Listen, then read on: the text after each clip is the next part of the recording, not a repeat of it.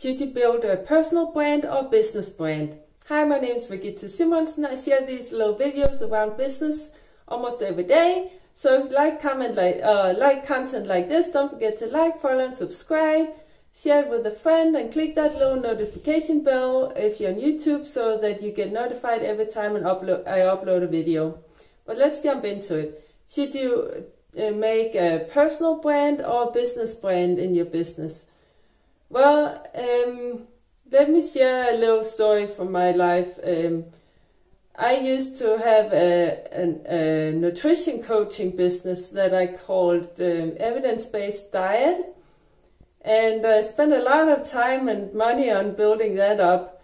But I eventually turned into business coaching like I'm doing now. And all that time and money that I put into building up Evidence-Based Diet, I couldn't really use that because, it would sound funny if I called it Evidence-Based Diet and I'm doing a business coaching.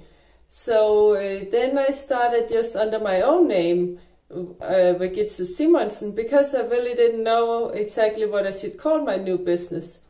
But I recently decided to call it Greatness for You.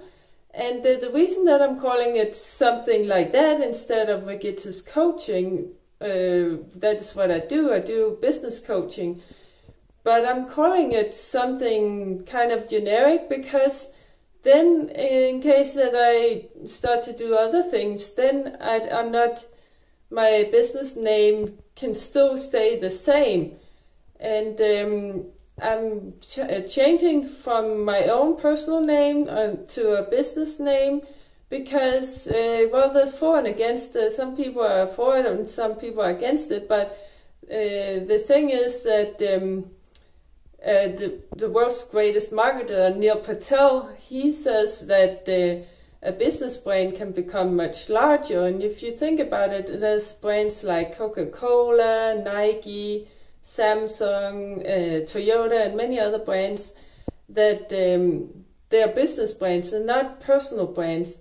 Then there's other brands, personal brands like Tony Robbins. He's also a big brand, but what happens when he dies? I hope he lives a very long life. I love his content.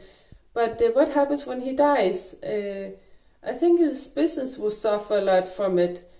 Whereas if he had a business brand, then other people could carry on in his name and in his spirit.